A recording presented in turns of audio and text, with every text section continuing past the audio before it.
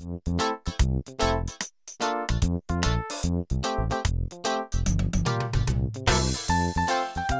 Tim. Hi. Hi. Why did you say yes to being in Jumpin' Jack Kerouac? Because it sounded like a fun challenge and not something I normally do. Hey, it's that guy doing a dance. Yay! Hey, Natalie. Why'd you say yes? Hi.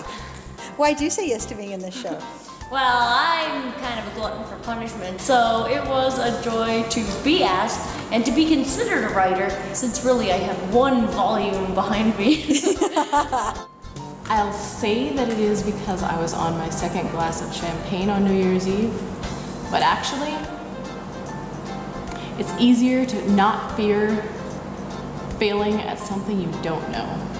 It's easier to be brave when you know that you'll probably fail. But you're not failing. Not yet. Pizza time. 1, 2, 3. Pizza time. Pizza time. Hey, why did you say yes to being in this show? Because I like to dance. I got a dance minor in college and I haven't used that skill in a very long time. So you're kind of a ringer? I guess you could say that, but not a very good one.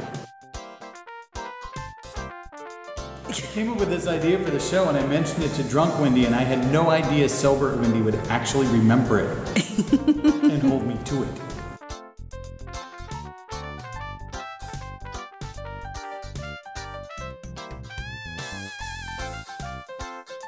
Dance friends!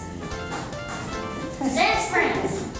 I've learned a whole bunch of dance steps.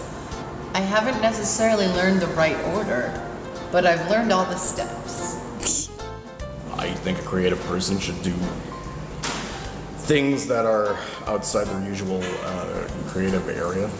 It's hard to explain. I think it just shakes things loose.